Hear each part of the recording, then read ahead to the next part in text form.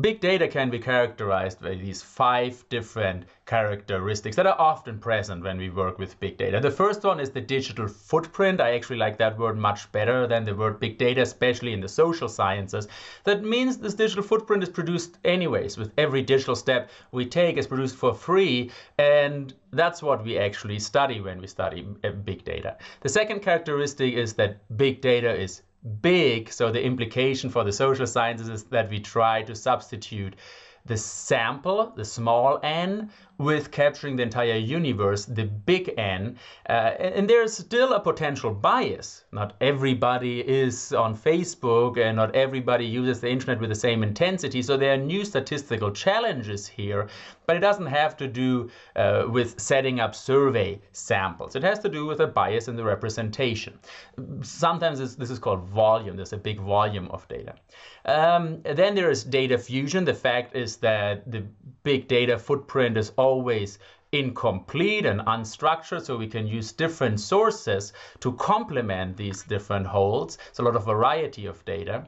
Then big data is often available in real time, and sometimes we're also interested in analyzing the big data footprint in real time. So there's a lot of velocity involved in big data analysis. And last but not least, the idea of machine learning. So once you have enough data, there's no need for theory. Let the algorithms loose, let them find some patterns, and then we just use these patterns to make predictions.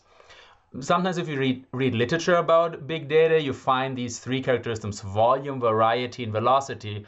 I'm personally not very good of coming up with words that start with a V. So if you have a suggestion about the 2 other words that start with a V that I could use here, please go ahead and give me that suggestion. It seems like in the business consulting world, it's important to have some kind of homogeneous reference here to the characteristics of big data. So I'm open for your suggestions.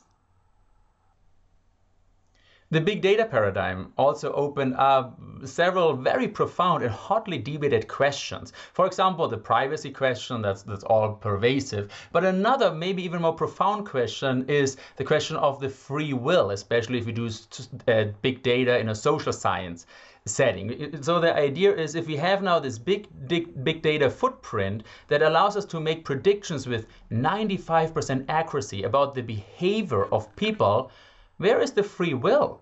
I mean, these predictions work impressively well with all the data we have, but don't we have a free will? 95% accuracy? It doesn't seem like there's a lot of free will involved. So for example, this headline here made a big splash when they announced that Amazon has started to ship things to you before you even thought of buying them. It's kind of like there's no free will.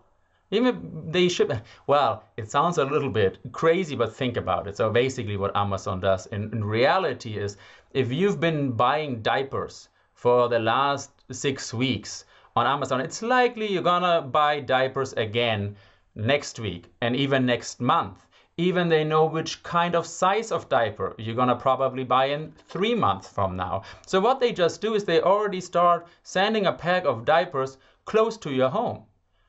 Then, of course, they charge you for expedite shipping. I don't know how that exactly works, but that's kind of like the idea. You know, they save themselves a lot of inventory. They ship it close to you, and then they can just, drop it off. Now, if you don't buy it, it's also there's a mistake, but they manage it. And on average, if a town needs 100 packages of diaper, on average, they have a very good estimate.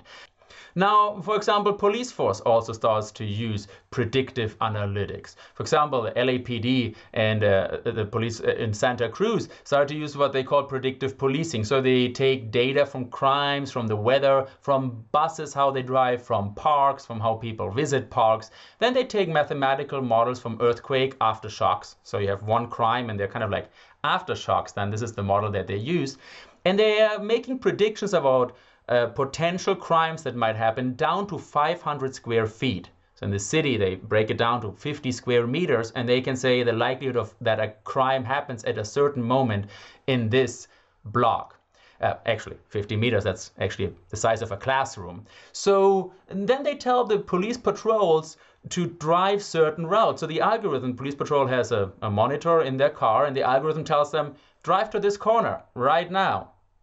And the police patrol shows up there, It's very difficult to say if they prevented something, but statistics shows that police that use this predictive policing in these areas, crimes went down by 13%, burglaries went down by 11%, and car theft down by 8%, while at the same time in neighboring districts, actually crimes went up. So there seems to be some effect to this prediction of where crimes might happen. They use this in many kind of applications in police and judicial work. For example, homicide parole candidates, very delicate issue.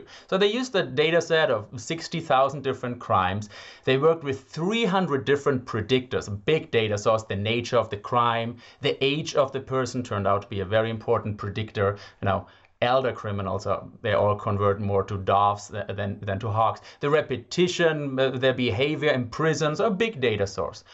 And they were able to predict with 60 to 7% accuracy if a convicted murderer would re-engage into homicide or be involved into homicide once released from prison. Now, if an algorithm tells you that there's a 60-70% of chance that this person will be re-involved into homicide once we release this person from prison, would you give him homicide parole or not? Well, interesting, if you don't, you basically punish this person, but did the person do anything? No, it didn't. It's just an algorithm that told you that it might, but would you release this person?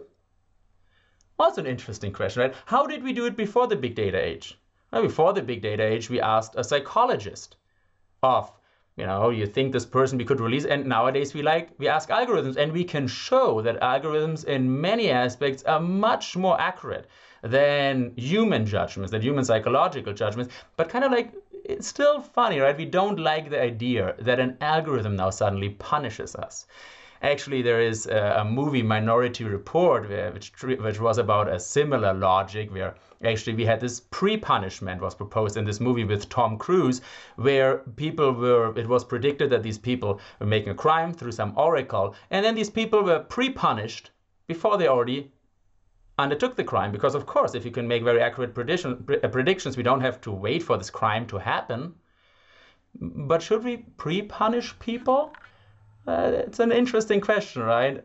But thinking about it, actually, a lot of pre-punishing already happens, despite of the fact that usually we have a free will and can still decide to do the right thing. For example, if you're a young man and you have a sports car, you're very likely to pay much higher insurance than a young mother.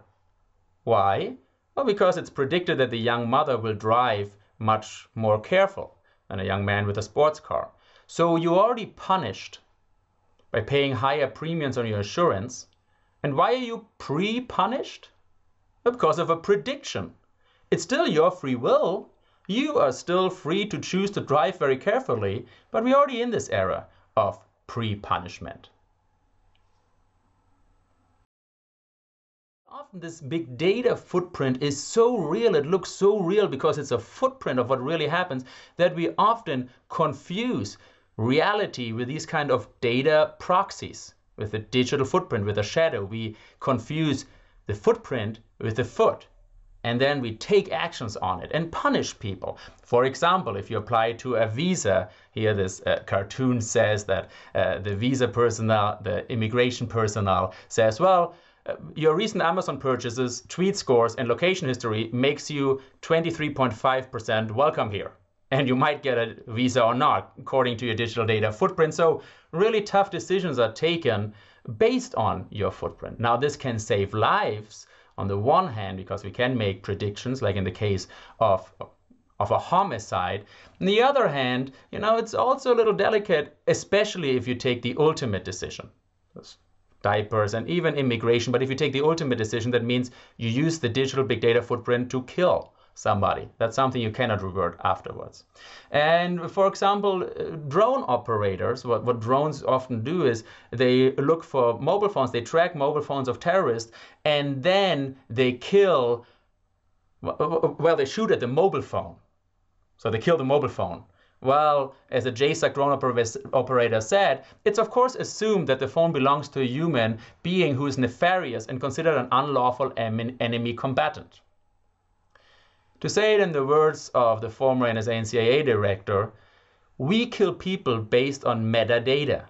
Metadata means just data about data. So they are proxy data about data, and we kill people based on that.